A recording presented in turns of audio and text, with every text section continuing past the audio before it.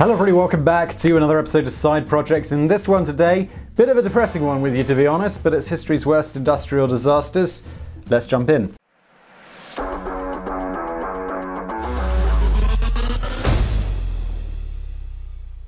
Industrialization is among the most important facilitators of economic growth all over the world, but in the same vein, industries have been center stage for some of the most chaotic incidents that the world has ever known. Either by accident, negligence, or just sheer incompetence by companies, industrial disasters have continued to occur throughout history, causing huge losses of life and livelihood. From deadly gas leaks to crazy infernos, we're going to be taking a look at some of the most devastating industrial disasters in history.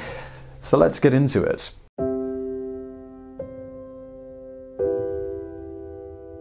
The Bhopal disaster was a tragic gas leak that occurred in a pesticide plant in Bhopal, India in December 1984. And I will just say this channel has a sister channel called Mega Projects. If you don't know about that one, but you discovered this one, that's weird, but welcome. If you'd like to watch Bhopal, learn about Bhopal in depth, do check out that video on the Mega Projects channel. Of course, after you finish watching this video. The actual cause of the gas leak remains a mystery to this day, but in its aftermath, over 500,000 people were injured by the highly toxic methyl isocyanate gas. Indian activists argue that the incident was a result of poor maintenance by the management of the facility. In its defense, the company still maintains that the incident was manually triggered as an act of sabotage. The pesticide company Union Carbide India Limited had its first gas leak incident back in 1976. During that time, an employee had accidentally inhaled a large amount of phosphine gas, leading to his demise 72 hours later. Over the years, similar incidents continued to occur within the facility. But on December 2, 1984, the company experienced what would be considered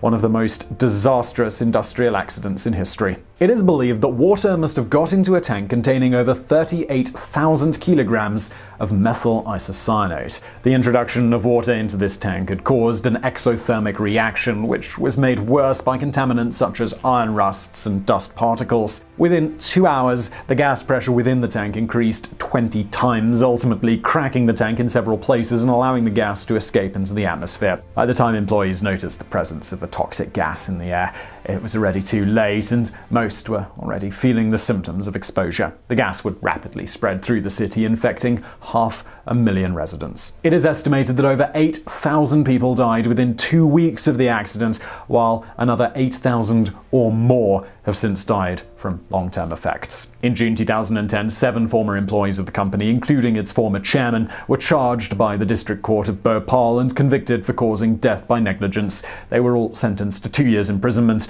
and a fine of $2,000 apiece. However, shortly after the court's verdict, they were released on bail.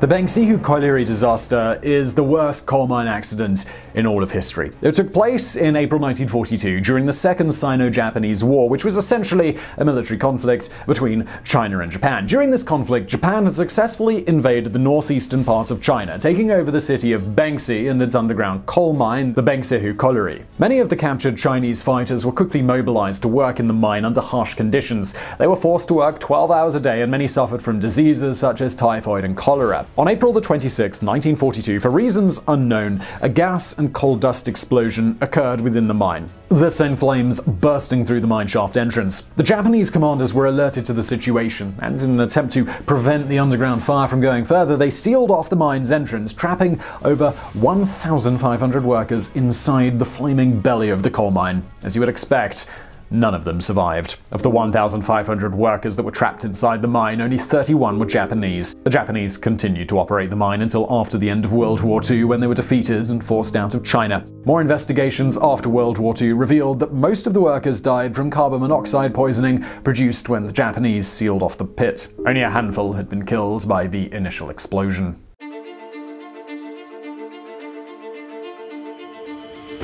Amoco Cadiz was a supertanker built to ship large volumes of petroleum between the Persian Gulf and Europe. It was laid down in November 1973 and completed in May 1975. But on March 16, 1978, the hauler was struck by ill fate, having only been on the seas for 2 years. In the early hours of that day, Amoco Cadiz was on its way to Rotterdam through Lyme Bay in the United Kingdom. While speeding past the French island of Ushant on the southwestern coast of the English Channel, the captain spotted another ship headed toward them. The captain tried steering Amoco Cadiz in a different direction to avoid making contact with the incoming ship, but in the process, his steering gear got jammed. Fortunately, there was no collision. Still, there was no time to relax at all because all efforts to fix the tanker had failed, prompting the captain to switch off the engine. At this point, the weather had gotten worse and the wind had begun to blow from the northwest, driving the ship toward the coast. The captain immediately mounted the international signal for not under command. However, he didn't call for help until 3 hours later. When his engineers determined that the problem was beyond their control, he decided to call a tugboat to stop the ship from drifting any further. It took about 2 hours before the tugboat located them,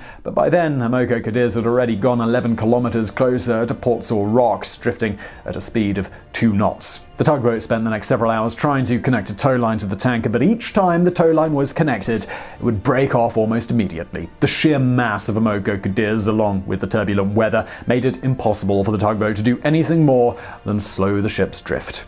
At exactly 8:55 p.m., Amoco Cadiz struck a giant rock and began to leak. 30 minutes later, a second rock ripped an even larger hole in the ship, flooding its engine room. All efforts to save the ship failed, and as the weather got increasingly severe, the ship split into 3 and completely sank. Amoco Cadiz was transporting over 1.6 million barrels, that's 219,000 tons of light crude oil at the time of its sinking, setting this event up as the largest oil spillage from any oil tanker in history.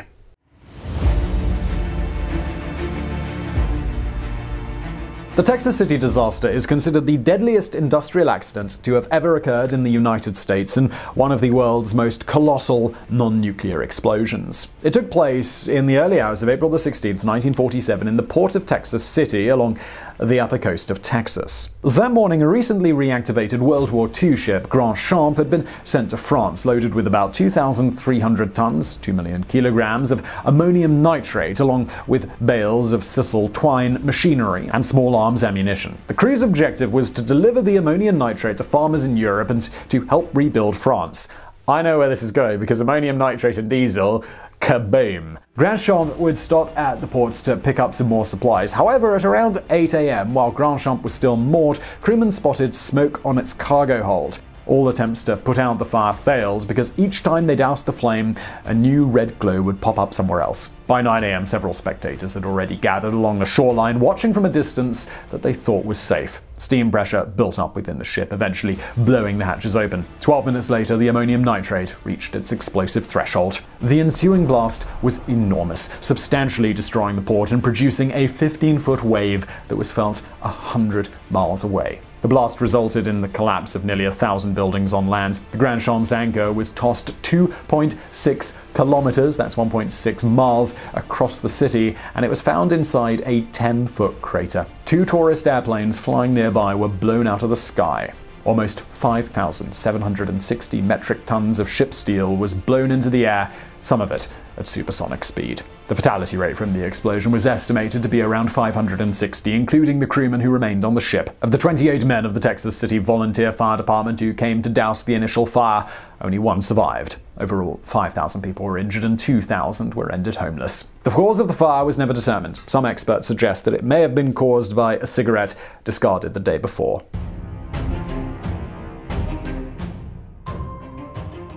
The Beirut explosion is ranked 6th among history's most powerful non-nuclear explosions. The incident occurred on August 4, 2020, when a large amount of ammonium nitrate housed at the port city of Beirut exploded. This explosion resulted in over 200 deaths and 6,500 injuries. Property worth over $1.5 billion was destroyed and over 300,000 people were rendered homeless. The story has its roots in 2014, when a cargo of over 2.7 million kilograms of ammonium nitrate was confiscated by the Lebanese authorities and stored in a warehouse at the port of Beirut. This amount of ammonium nitrate is equivalent to 1.1 kilotons of TNT and quite dangerous under unfavorable conditions. However, it was reported that the cargo was stored in this warehouse without proper safety procedures, and it remained in this location for the next 6 years. On the afternoon of August 4, 2020, a fire broke out in the warehouse. Also at that time, it was reported that a stash of fireworks had been stored in the same warehouse as the ammonium nitrate. A team of firefighters and paramedics was immediately called to stem the flames, but upon getting there, the crew reported that there was something wrong because the fire was unexpectedly enormous and producing a crazy sound. They battled with the flames, but nothing much could be done. A few hours later, the flames got to the fireworks, triggering a chain of explosions that would ultimately set the ammonium nitrate ablaze. The ensuing explosion shook central Beirut and shot a red-orange cloud into the sky. This red-orange cloud was then surrounded by a white condensation cloud. Residents of Turkey, Syria, Israel, Palestine, and parts of Europe reported feeling the shock of the explosion. In the aftermath of this chaotic event, protests began in Lebanon against the government for its negligence and failure to prevent the explosion. They also pushed Hassan Diab, the country's prime minister, to resign from office. While it is known that the explosion was a result of a fire within the warehouse, the exact cause of the initial fire remains unknown.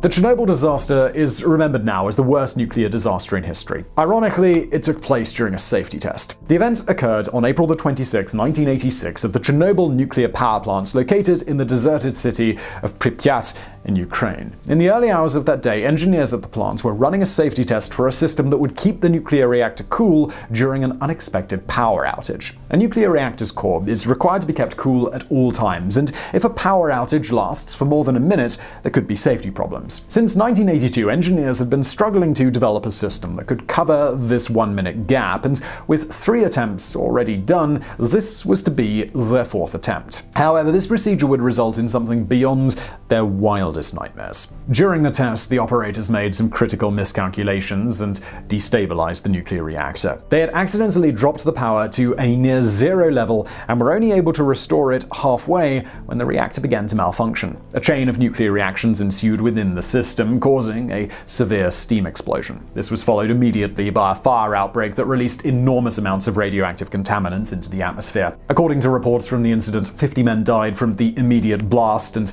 acute radiation poisoning. However, the aftermath of this event has lingered for decades, and since then, over 4,000 Ukrainians have died from the long-term effects of the exposure. Some reports estimate that across Europe, over 16,000 people have lost their lives over the years due to radiation exposure from the Chernobyl disaster, and investigations are still in progress to this day.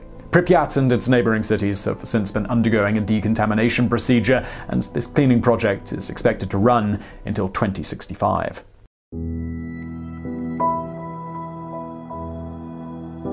The tragic event occurred in 1975 when China's Banqiao Dam, along with 61 other dams, collapsed due to a tropical cyclone known as Typhoon Nina. The incident resulted in the 3rd deadliest flood in history, affecting over 10.5 million people and leaving over 200,000 people dead. The flood covered 30 cities in 12,000 square kilometers and destroyed 6.8 million houses. The Banqiao Dam failure also occurred during the Chinese Revolution, when citizens were busy on the streets clamoring for change. While the colossal flood drew the world's attention immediately, the exact details of the incident were kept secret by the Chinese government until 1990, when a Chinese author and former politician released a book with some details of the incident. Ultimately, in 2005, having been pressured for a long time, the Chinese government decided to declassify the documents of the disaster. According to reports from experts, the collapse of these dams was a result of poor construction. These dams were built with too much emphasis on their water retention abilities, while little attention was paid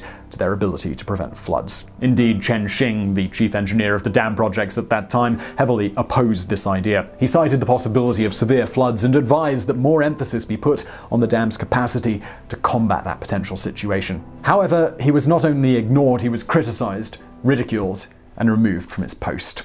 So I'm not going to ask if you enjoyed that video, but I do hope you found it interesting. If you did, please do hit that like button below.